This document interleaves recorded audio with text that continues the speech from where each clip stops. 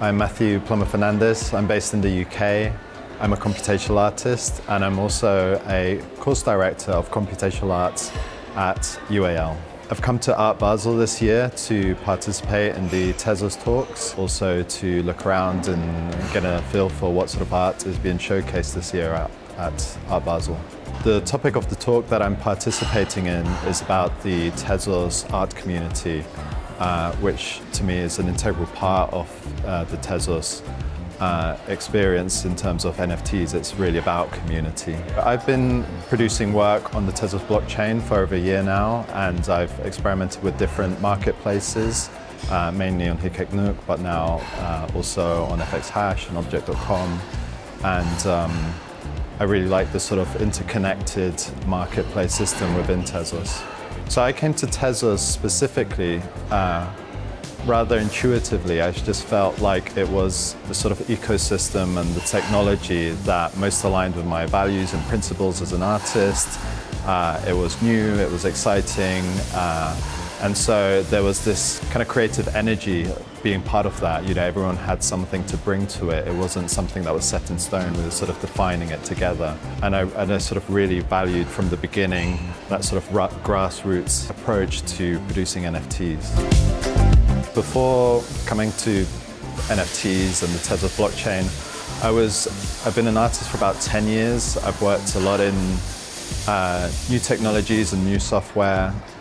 So I've been always excited about new technologies that aren't just an artistic medium, but are also questioning values in society and sometimes creating controversies around their usage. And I feel like artists are particularly well positioned to discuss and intervene in those conversations.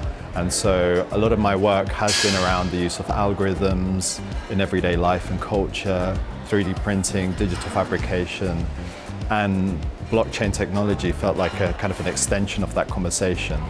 So what's different about creating work on the blockchain?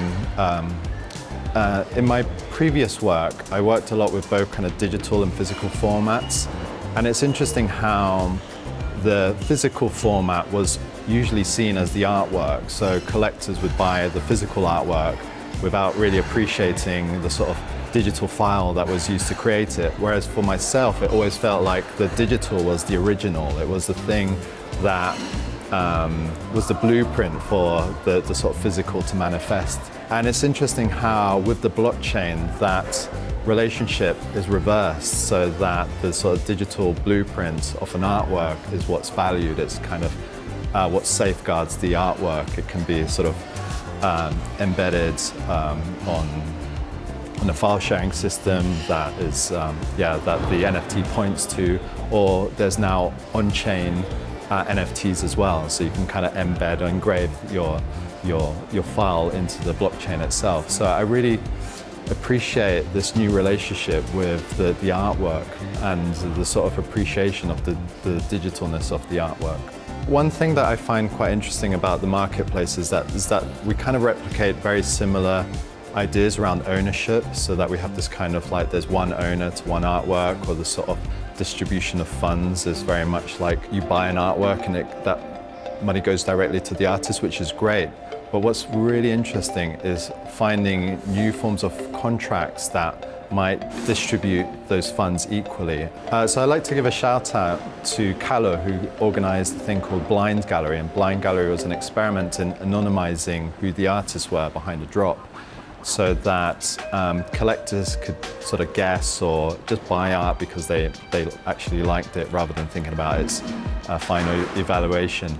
And what was interesting was the sort of funding model. All the sales were distributed equally to all the artists, and I feel like this is something that artists can experiment with a lot more, and the marketplaces could experiment with a lot more. You know, these different relationships between the marketplace and how it distributes its earnings to artists, and thinking about creating a kind of more equal, safe environment for artists to participate in.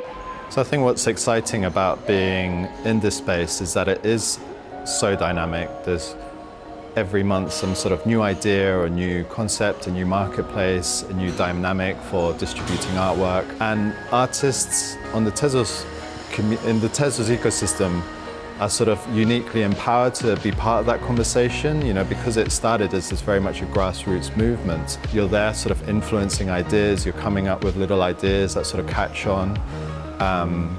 And I think artists are not just being creative with their own work, they're being creative with the medium itself, which is kind of a fascinating relationship to have with the medium. You know, it's not fixed, it can kind of evolve into something else, and we're not quite sure what that final evolution will look like. You know, maybe it'll never sort of stop. Maybe blockchain will enable new configurations and new dynamics to always be part of the artwork and be part of what the artist does.